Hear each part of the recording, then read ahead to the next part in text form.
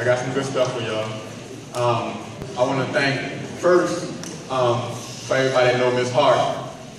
Can you put your hand up? She actually recommended me to Miss Smith, Miss Nadine Smith, and me and Miss Smith been going back and forth on putting this assembly together. And as soon as she asked me would I do it, I said not a problem at all. Doing this speaking, when I go speak to different kids, I've been to group homes, I've been to children's jails. I know some of y'all might call them baby bookings. I've been down there to speak to kids. I've been in group homes. I've been to different facilities. The one thing that I do, and I'm gonna do it today, I'm gonna keep it 100% real. So like I like to say, keep it funky. You know what I mean? I'm not gonna lie to you. I'm not gonna sugarcoat nothing. I'm a straight shooter. So today, just for today, I know y'all see me in the hallway, y'all call me Mr. Mason. Today I'm gonna be known as Tavon Mason. All right? Don't get carried away with it after this. Is that cool? Is that cool? Yeah. That's not loud enough. Is that cool? All right, thank you. All right. My slideshow that I'm gonna show you, I actually put this together, I believe, yesterday. I was in Mr. Brown's class, and I was kind of thinking about how can I put this slideshow together for y'all, so y'all can kind of see my journey, but then also backtrack and let y'all know what I did to fight through different things to be able to get to where I got to as far as playing with the New York Jets. I also played with the Baltimore Mariners, which is an arena football team that was here in Baltimore. So I came up with the slideshow. I'm gonna go through it, but then I'm gonna backtrack because like I told y'all, I'm gonna keep it 100% real. And I also want y'all to know that I'm no different than y'all, so if y'all going through something, problems at home, with friends and things like that, situation with parents, I bet you the amount of money that I've been through the same thing, all right? So the title, Tavon Mason from beginning to the present, all right? This next slide, y'all better not laugh, okay? As Miss Nadine said, listen up. I was born in Baltimore City, West Baltimore City, 930 West Franklin Street. That's a picture of my brother and me. I'm the chunky one in the front. My elementary school was right in the heart of Murphy Home Projects, right off of Martin Luther King Boulevard. From there, going to second grade, my family, we moved to Emerson Village. And from there, I went to the Baltimore County when I started going to Emerson Heights, right off of Ingleside and Catonsville. That started my 2nd through 5th grade. So I'm getting to my football journey. 1990, I like my high top. That's smooth. That's sharp. Better than anybody high top in the school. I'm sorry, that's sharp. That was my first year playing organized football with the Woodlawn Raiders in 1990. I started getting into the whole field of knowing the game, of how I'm playing football. Through that whole process, I was still getting good grades. Another thing that's real major to me and close to my heart is the education factor. If you don't believe me, any kids I talk to on a regular, I always tell them about education. Everyone that comes to me and say they want to play football, the first thing I ask them, what's your grades like? And then we get into another discussion because I'm real heavy on grades. I'm real big on grades. So that was 1990. Through Woodlawn High School. Right. Things started to pick up a little bit. The picture on the right, an old coach had made a poster he made of me from one of my games at Woodlawn High School. And the medals on the right are from running track in high school. All those medals I received were from my junior and senior year of just running outdoor track. I didn't run indoor track. All those medals from outdoor track. My senior year in high school, I finished 2nd in the state in the 100. I finished 2nd in the state in the 200, the open 200. Letters from everywhere. I think one of the biggest letters I got to run track, I was offered a scholarship to run track for Yale University, right, which is an Ivy League school, a big Ivy League school. I decided to go play football instead. So that takes me to UVA. The picture at the top right corner is my actual college jersey. The picture down the bottom left is kind of like a collage that the alumni put together for me. the picture at the top corner, me and my teammates, we was playing the University of Wisconsin. And this picture in the bottom right, you probably can't see, but that, through the whole UVA career, I was on that top list for kick returns. And that dates back to like the 30s and the 40s and the 50s. But while doing this, I still would get my grades. And just to add, in high school, I finished with a 3.65 grade point average and finished top 10% of my class at Woodlawn High School. So again, there go to education again.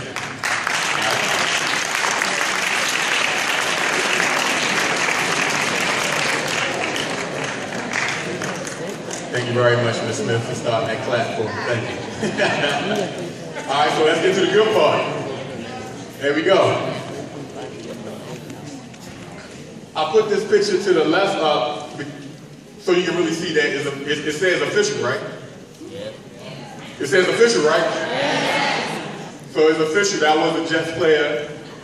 The one at the bottom is my football card. And to the top are two of the pictures. One when I was about to play preseason game against the Bengals, and one at the bottom I was in practice.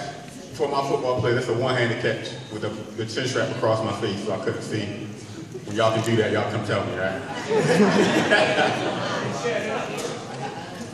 That's 2009. I played in arena football also with the Baltimore Mariners. Here in Baltimore, right down at, they call it Baltimore Arena, or now it's First Mariner Arena. So some of y'all might go there for like a circus, for basketball games, things like that. That's 2009. That's some of the awards and stuff I got in my closet.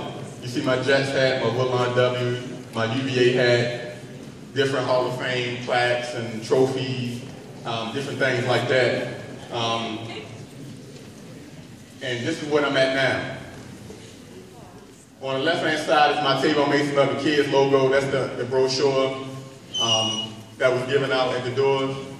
That picture at the bottom was with the 5th grade class at Randallstown Elementary School. I did a sports fit day for the entire 5th grade class at the University of Randallstown Elementary School. The top right corner is a news segment. We don't have the sound, but all y'all have the iPhones and the Galaxy. You type in Table Mason and WJZ, you get to hear what I was talking about. And what Ms. Smith was saying, last year I kicked off a slipper drive, a character slipper drive for the University of Maryland Children's Hospital, where I collected 200 pairs of slippers for the kids. I went and delivered the slippers to the kids at the hospital. I even bought food for the parents, so the parents can be able to eat. The thing that's bugging me out and got me going this year, we quadrupled that. We went from 200 pairs of slippers last year to I think we're up to close to 1,000, over 1,000 pairs of slippers already. This year to take to the different hospitals. I'm gonna start a slipper drive or hospital tour this year. That was a real quick presentation, right? But I told y'all at the beginning that I'm no different than some of y'all. So let's backtrack. Go all the way back in time. This was the good times. Great times, great fun, family. Still good times. When I got to middle school, that's when things started to take a change a little bit. Like I said, I like to keep it 100% real. And what I'm about to tell y'all, I really don't talk that much to a lot of people about because it's personal.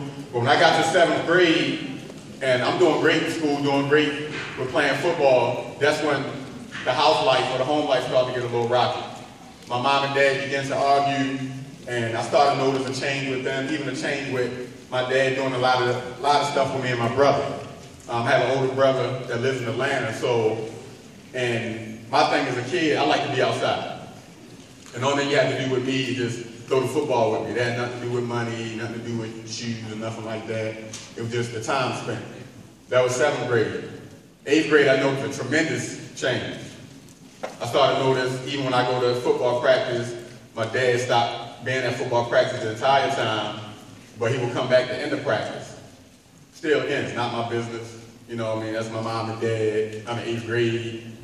I don't care about that. Only thing I'm supposed to do is get good grades, play football, play basketball, and just be a kid. The summer of graduating from 8th grade, that's when I found out my mom and dad were splitting because I like to say my dad wanted to take a break for a little bit. And I know some of y'all probably have that same issue. I'm not going to ask you to raise your hands, but again, that's me letting y'all know I'm no different than none of y'all, okay? So while this was going on, and I noticed, like I said, I'm a smart person. I sit back and observe everything. My brother's 4 years older than me. So my brother's about to graduate high school. I'm about to go in high school.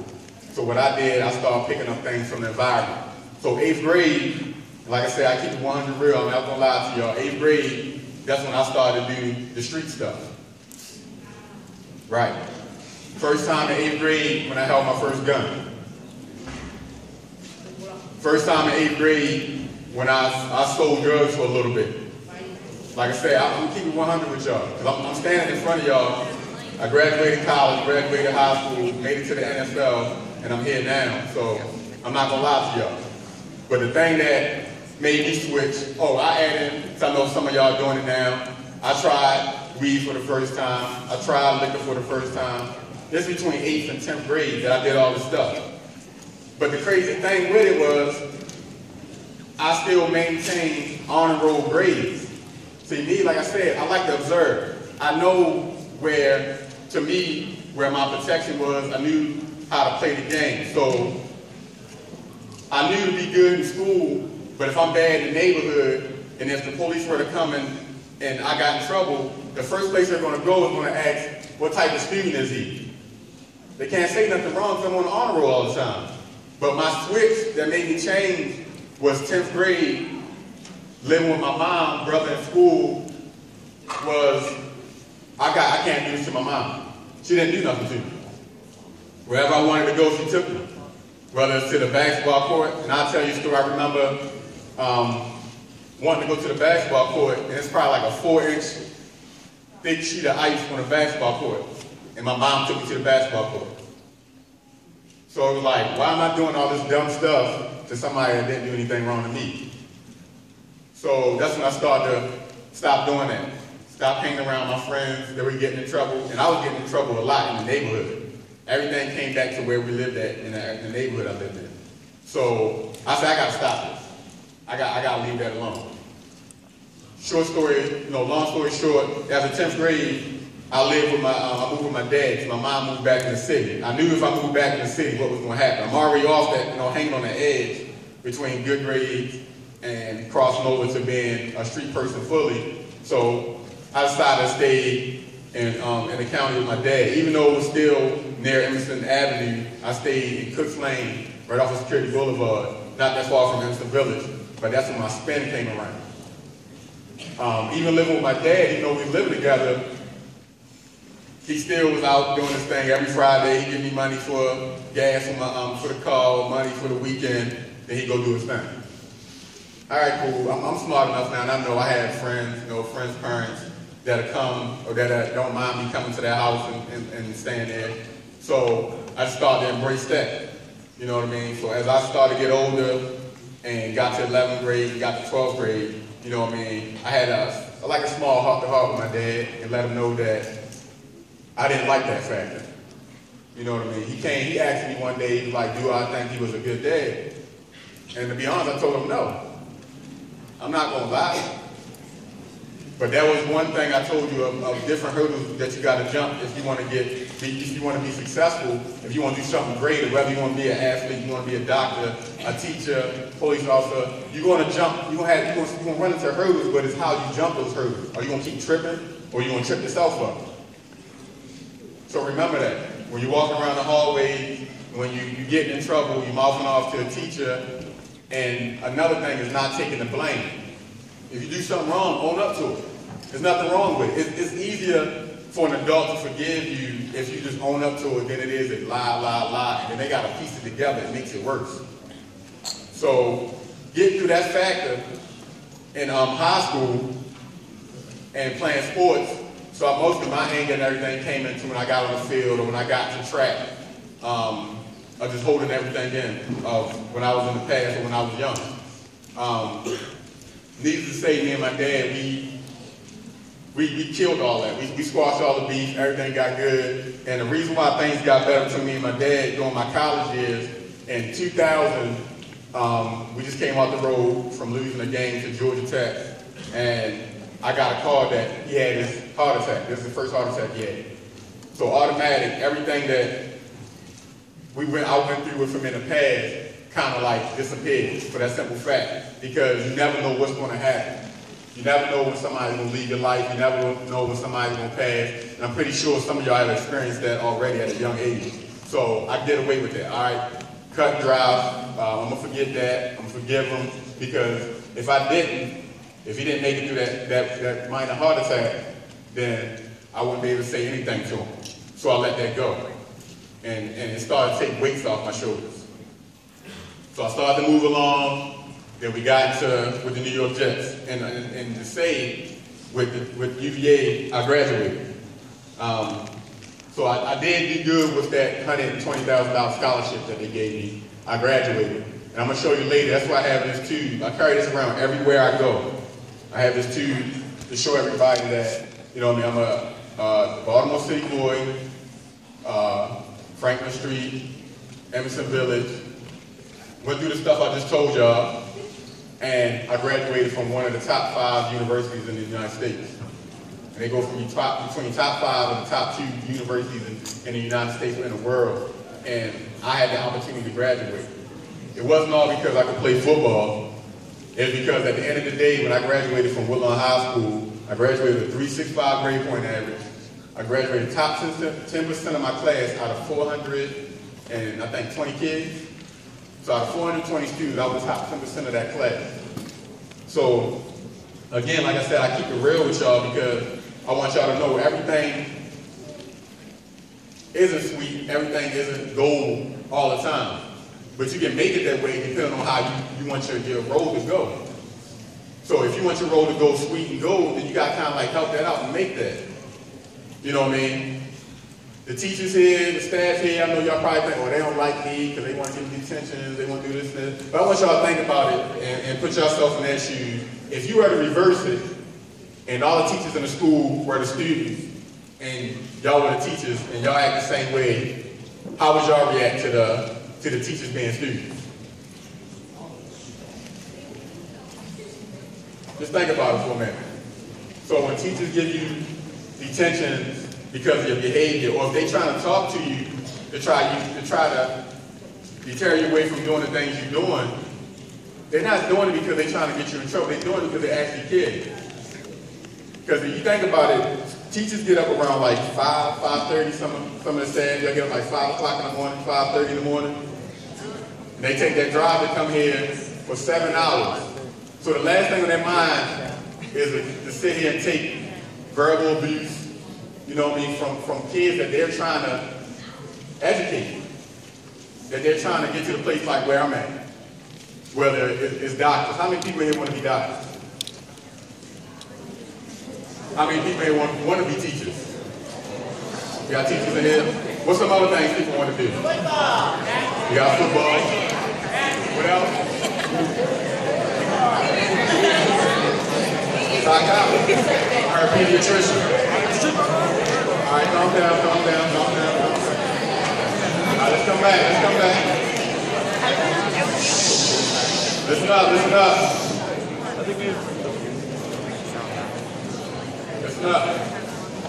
I thank y'all for coming back. The reason why I asked you that question is because if y'all don't have the basic education that the staff here is trying to teach you, no matter what the class is, it's going to be hard for you to succeed in the field you want to succeed in.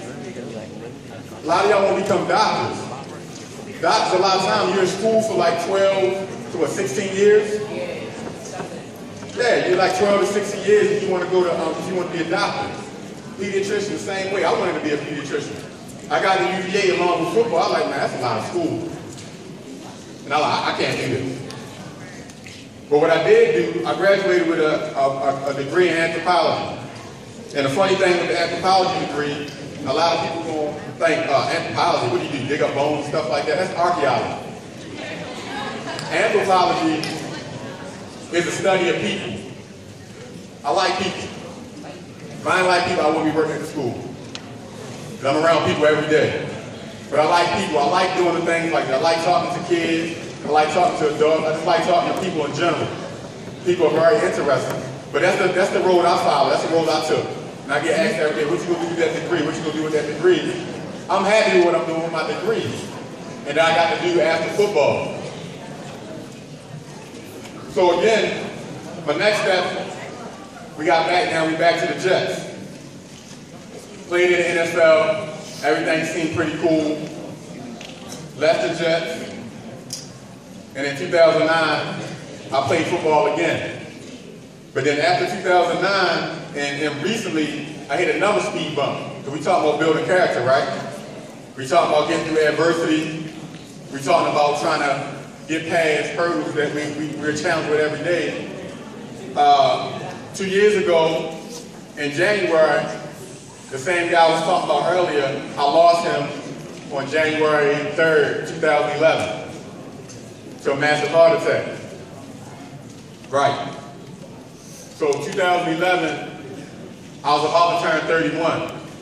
So here I'm sitting here at 31 years old, and the same guy I had some issues with when I was a kid, but like I said, we've been in our relationship, we've been the best friends ever since. One Thursday night, he had a massive heart attack in 2010, and luckily he made it to the new year, and he passed January the 3rd of 2011. So that started the bumpy road again in my life again. So I ain't gonna never hurdle to get over. So a year goes past. 2012 comes. Along this journey, so again, we after 2009, so I got a full scholarship at UVA, played football.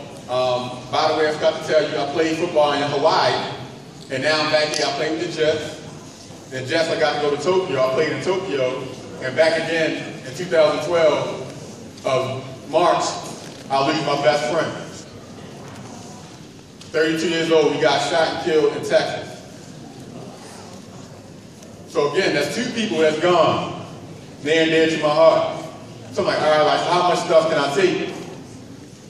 So that's March. June comes around, 2012. I lose another friend. This one to a motorcycle accident. High school friend. So now I got 3 fingers up. This was in a year. So, okay, I'm going through this, still fighting through my dad's passing. And here comes a week before Thanksgiving in 2012, my cousin get killed in DC. So that's 4 things, I got 4 fingers up. So now I'm 32 years old, and before and after my 32nd birthday, I done took on a lot of stuff and had to carry that weight on my shoulders. So I'm going through all this and still trying to see like whether I fit in, should I continue going on? This is a big hurdle to handle. And not only to add, another best friend that's still fighting for me is battling ovarian cancer, brain tumors, and other illnesses, and she's 33 years old. So I'm sitting here with not only those 4 deaths, and I got a best friend who is my vice president of my foundation that's fighting for her life as we speak. I just talked to her today after coming out of her induced coma. So again, talk about jumping hurdles.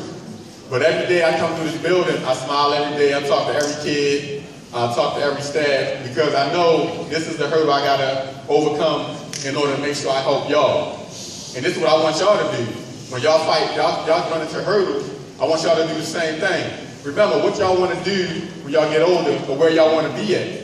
Don't let those hurdles stop y'all from being what y'all want to be. So after fighting through all that, and still going through a lot of that stuff, and the accomplishments, and now I'm here. The main thing is, I love working with kids, I love doing for kids. Not only am I doing slip and drives for kids, I go visit hospitals, I do fundraisers for kids, I do sports fit days, where I'm going to different schools in Baltimore City, Baltimore County on my own time, and I'm putting on a fit day or a field day for kids in Baltimore City, Baltimore County. So what I'm telling y'all, even though I had fun playing in the NFL, playing in the college, to me, I think God's mission for me was to come back and help y'all, or to talk to y'all, the reason why I'm in the schools. I taught at elementary schools, middle schools, group loans, residential facilities. I even work on a psych board with adults. So everything, my whole field has been working with people the whole time. And now I'm back here at Parkville High School with y'all. The one thing I want y'all to take from here, and I say this everywhere I go, and I'm gonna end shortly, I dare y'all to be great. I'm daring y'all to be great. And what I mean by daring to be great, don't just say it, but believe it. So when your friends want to do something, so basically if your friends want to go left, and you know going left will be detrimental to you, will be bad to you, go right. Be original, be yourself. You don't have to follow what your friends doing in order to accomplish things. Because the thing that's going to happen is, and my fifth thing, I'm going to hold my fifth hand up and I'm done after this, I got a friend, he's like a little brother to me, that's been in jail since 2010. So that's the fifth thing that I'm plugging through. He's been away since 2010 because he wanted to go the opposite way. And I'm asking y'all, and I'm begging y'all, and y'all can talk to me anytime y'all see me in the hallway, pull me aside, y'all got things going on. Do not become a statistic. Do not keep allowing them to build these jails for y'all. Do something different. If y'all artists, let me see y'all artwork in museums. If y'all rappers, musicians, let me hear y'all play. If y'all athletes, let me come see y'all play sports. But do something different. Dare to be great. And again, if y'all want to look up anything on me, my website is k1masonlovethekids.org. You can go to Google and type my name in. If you have any questions for me when you see me in the hallway, please ask me. Again, I thank y'all for letting me do this. Dare to be great.